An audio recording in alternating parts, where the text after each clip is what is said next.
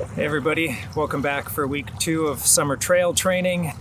I've been working on dialing things back this week, or at least that was my plan. If you remember back to last week, I was talking about how this week was the start of summer preseason running for the cross-country team that I help coach. And they start off with building aerobic base and general fitness with some weekly mileage goals that are fairly low compared to what's normal for me over the course of the year. So I thought I would kind of scale things back a little this week and meet them where they're getting started.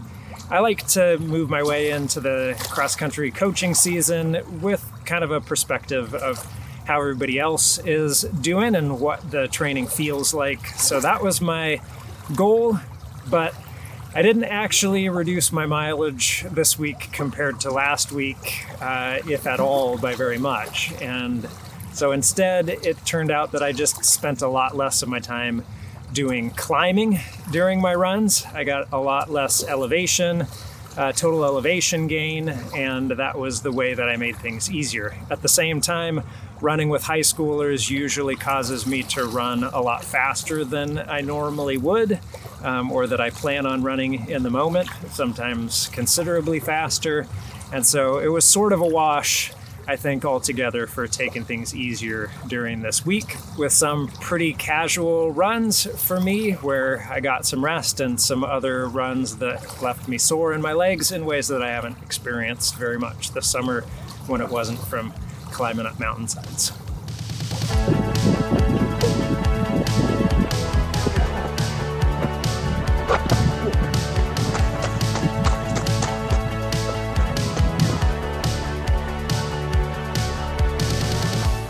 On Monday, I actually got things started on the wrong foot with a double.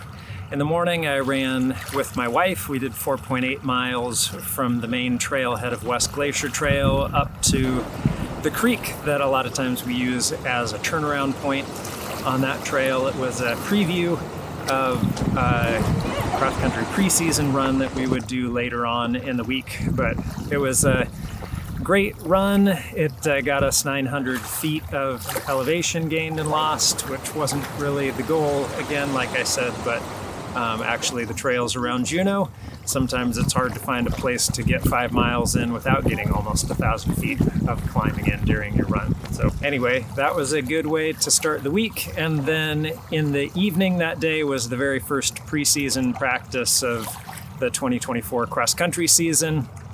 And we had a scavenger hunt around downtown, so not really trail training. I stayed on the roads almost exclusively, but just ran kind of back and forth, zigzagging around, trying to run into teams of runners who were on their photo scavenger hunt, taking pictures of different things, and managed to bump into them here and there around some of the boundaries of the run and have a good time. And that rounded out Monday with another 5-ish miles in the evening on the roads. It's going to sound a little bit silly, but on Tuesday I got another 1,200 feet of total ascent during my run. It was another lunch break run for my friend John and I. We met at the trailhead of the Salmon Creek Dam Trail. We ran up to the viewpoint that's right underneath the base of the dam. There's another few hundred feet of climbing over a really technical trail with some super steep stairs up to the top of the dam and the view over the reservoir, but we didn't really have time for that on Tuesday, so we made it up to a turnaround point right underneath the dam and headed back down for, I think it was about 5.8 total miles, and finished up right before a huge rainstorm blew through Juneau and would have absolutely soaked us. So it was a beautiful run. We have some video of that to share. I did turn my ankle pretty hard during that run, but all in all, even though my ankles have been weirdly prone to rolling a little bit during my runs so far this summer in a way that I'm not really used to and has been kind of unexpected, still nothing has really lingered from one day to the next in a way that has made it so that I haven't been able to continue my training. So that's been great.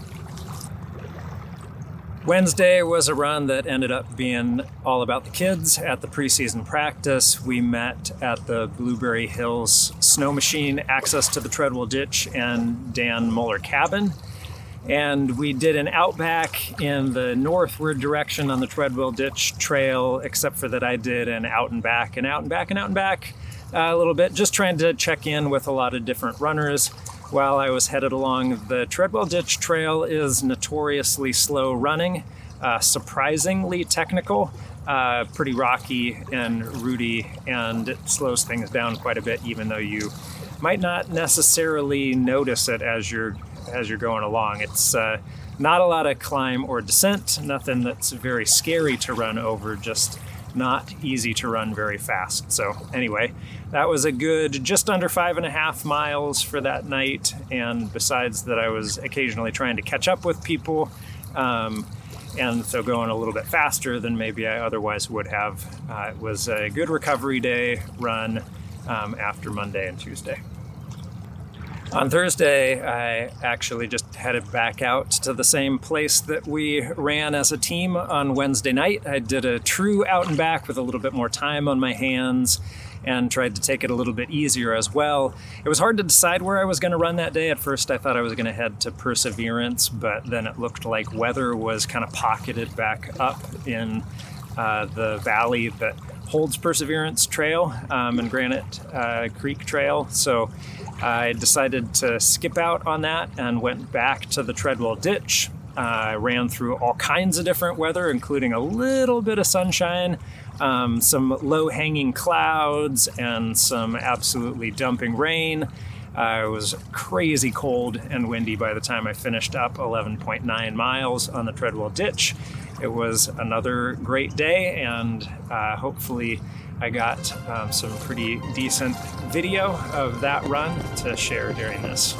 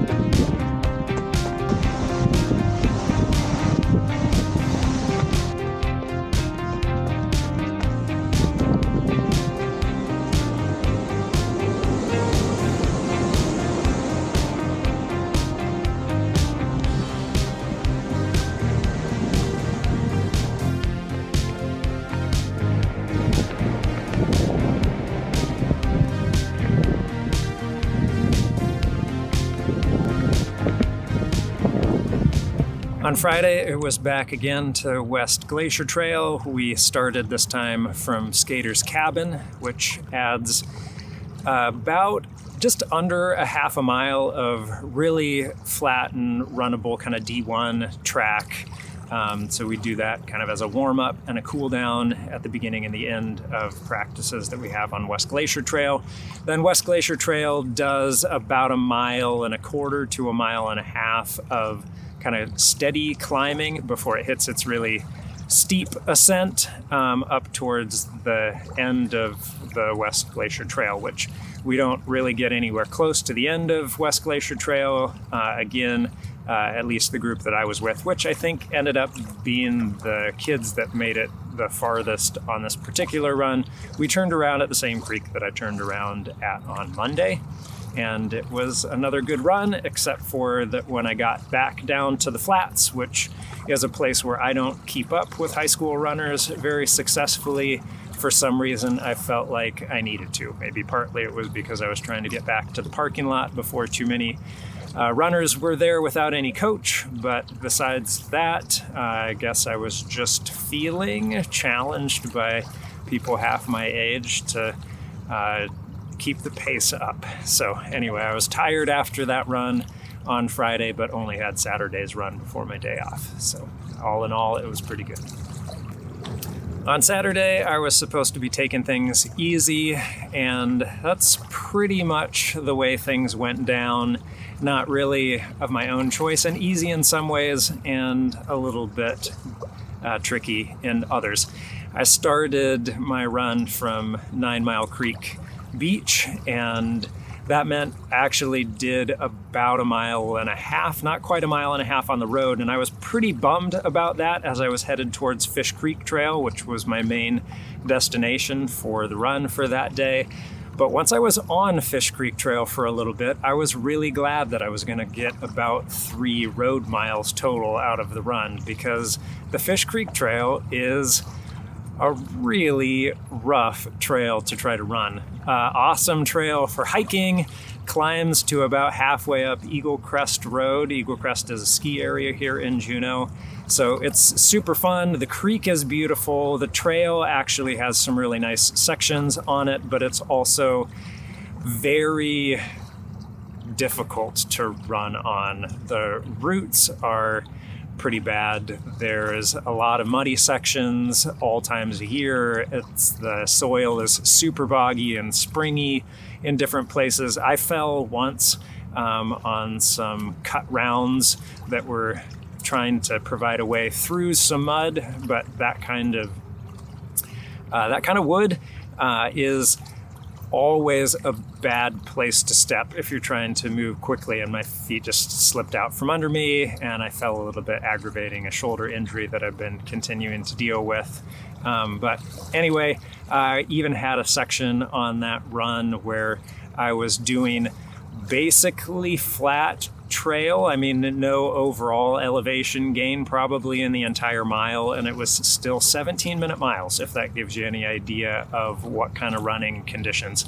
Unfortunately, I didn't bring any camera with me on that run, so I don't have anything to show for myself. You'll just have to take my word for it that it was a wild and woolly run on the Fish Creek Trail, and it'll probably be a while before I bother running on Fish Creek Trail again, especially if I have to do an out and back. It would be one thing to just do the climb up in one direction, I think, but doing out and backs on Fish Creek Trail is not going to be part of my foreseeable future.